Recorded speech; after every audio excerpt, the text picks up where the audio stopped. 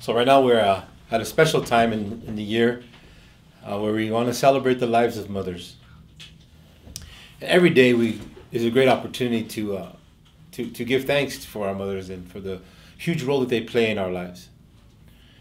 But today we want to give some time out, and we just want to let everybody know, first of all, that Jesus loves you. And it's a huge responsibility that Jesus gives to our mothers. And it's a gift that we are to them. And it's their blessing for them to be able to nurture us, to raise us, to teach us, and to instill characteristics and different traits and values in our lives that we hopefully can carry on and write them close to our hearts so that we can remember them as we get older and eventually instill them in our own children. But today I want to share a special message in regards to the restoration process. I know there's a lot of people out there, and maybe you might be one of them, where the relationship's not always that great.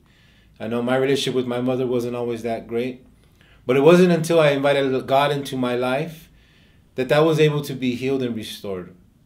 So this morning we just want to encourage, first of all, to let all you mothers out there know that we love you and we appreciate you in our lives. But most of all, to those of you that might be out there that are dealing with the hardship of having to get back in touch with your mothers, or maybe you might have lost your mother, or you never knew your mother. We just want to let you know that God is a God of restoration. That with God, there's things, nothing is impossible for God. So when you're able to take the time and to allow God to come into your life, and you'll be able to give that to God, that He'll begin to restore. And He'll begin to fill those gaps, and He'll begin to show you what it is to have unconditional love. And in His own way for your life, He's going to bring peace to you for that situation and for whatever circumstance that took place. So we just want to let you know that God is able and God is more than willing to restore anything that is broken. So today we want to say we love you to all the mothers. We want to say God bless you. We want to thank you for everything that you do, especially the huge sacrifices that you have to make in order to love us, in order to teach us, and in order to guide us.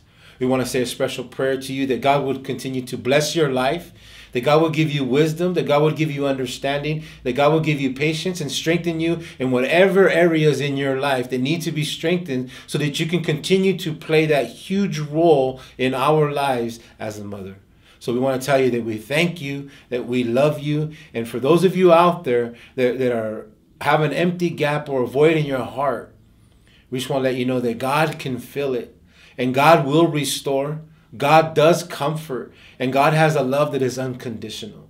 So we will never be without as long as we have God in our lives. He can bring peace to any situation, to any circumstance, but it's not going to happen until we invite Him into our lives and allow Him to begin that process of healing. And when He does, there's nothing to describe the joy and the peace that we get to have. So we love you. We thank you. God bless you from the bottom of our hearts. Mothers, you're more than anything. There's no words to even describe how much of a role you play in our lives. So may God continue to bless you so that you can continue to bless us.